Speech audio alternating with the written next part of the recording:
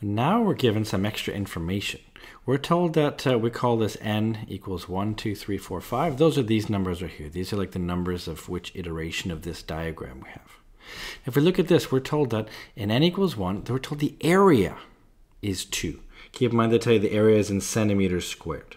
So if we're going to do this, maybe let's take a look at how to figure this out. If we have an area of some sort of shape, in general, if it's a quadrilateral like this, the area is always the width times the height, or the base times the width. It depends how you want to do it. But in this case, it would be the rows times the columns.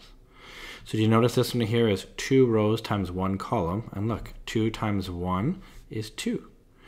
The second one right here has 3 rows, 2 columns, so 3 times 2 is 6, and so on. So you have 4 times 3, and so on.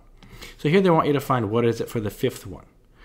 Well, we can generalize, can't we? We can say that K, which is, whatever your area is in general, it's always just, didn't I just say it was the rows times the columns?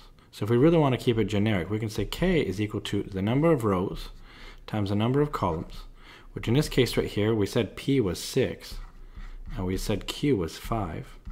So that means 6 times 5 is just 30. That's how we solve this. So see what that's really telling us, that if you had 6 rows and times 5 columns, 6 times 5 would indeed be 30.